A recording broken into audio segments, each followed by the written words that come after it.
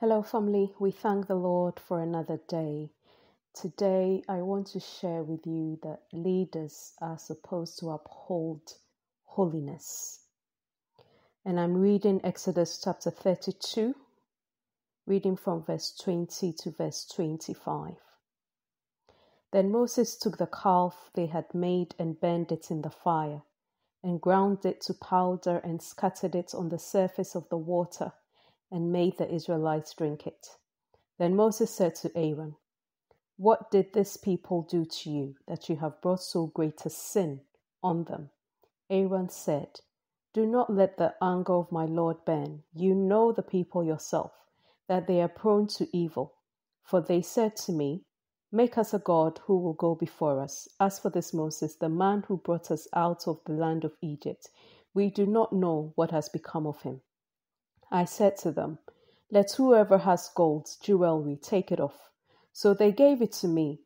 Then I threw it into the fire, and out came this calf.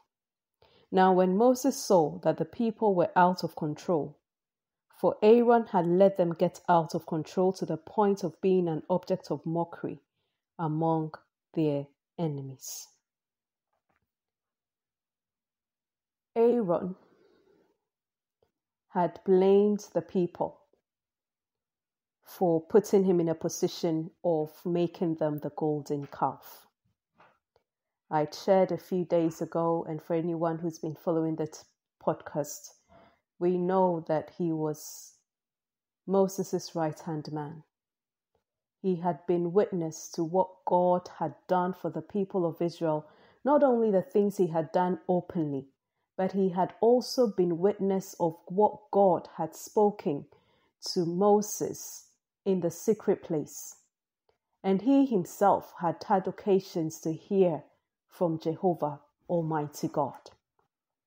Yet, when the people came to Aaron, asking to have another God to go before them, Aaron did not put up a stand against what they were asking him to do. He was the one who even said to them, "Bring me your jewelry." There was no indication that he had made any attempt whatsoever to discourage the people from making him create an idol for them. He could have actually tried to persuade them to wait a little longer, but he failed to do so. And what I think is also interesting in this passage that I've read is that when he says to Moses that the people had basically put pressure on him and so on, he says in verse 24 that I said to them, "Let whoever has gold jewelry take it off." So they gave it to me. Then I threw it into the fire, and out came this calf, as if the calf was formed mysteriously by itself, which obviously we know from a previous passage that it was not true.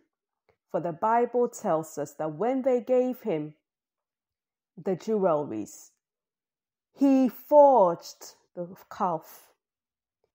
So he played an active role. Meanwhile, when Moses had gone up to the mountain, he was supposed to be in charge. And the Bible says that when Moses came down, he saw that the people had gone out of control. I want to quickly read a passage of scripture in Titus chapter 1, reading from verse 6. In fact, I'll read from verse 5 rather, from verse 5 to verse 9. This is what it says. "For this reason I left you behind in Crete, so that you would set right what remains unfinished and appoint elders in every city, as I directed you, namely a man of unquestionable integrity, the husband of one wife, having children who believe, not accused of being immoral or rebellious.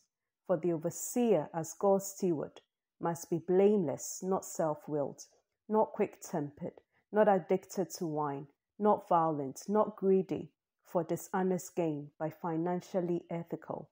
And he must be hospitable to believers, as well as strangers, a lover of what is good, sensible, upright, fair, devout, self-disciplined, above reproach, whether in public or in private. He must hold firmly to the trustworthy word of God, as it was taught to him, so that he will be able both to give accurate instruction in sound, reliable, error-free doctrine, and to refute those who contradict it by explaining their error. This passage of scripture gives us an indication as to what Aaron should have done. He should have immediately spoken out against the fact that they were asking for an idol to be made so that they would worship this idol.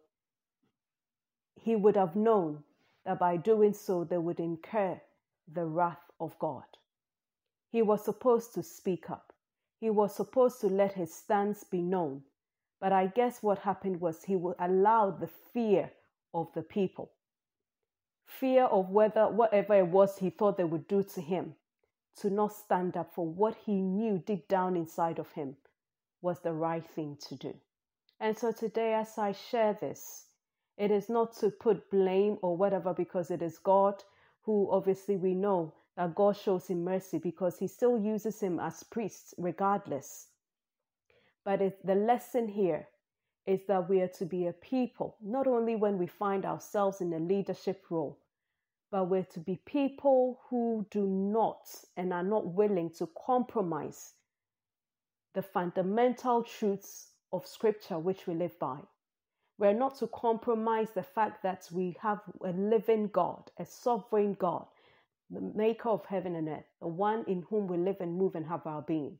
We're supposed to resolve that we will not be ashamed of the truth of what we know, so that even in times when people may be trying to persuade us to do that which we know is against Almighty God, we'll be able to make our stance clear that we're not a people who will compromise, not even because we want to be in favor with human beings who, by the way, they themselves have need of a savior, human beings who cannot save us anyway.